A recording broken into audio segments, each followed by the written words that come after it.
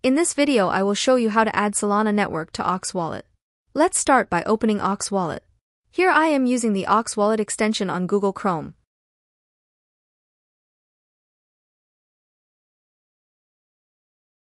After that, scroll down a little and you will find Solana Network here.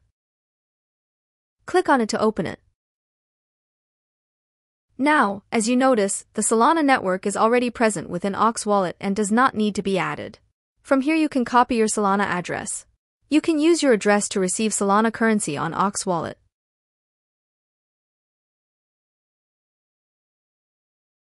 Thanks for watching and don't forget to like and subscribe to the channel.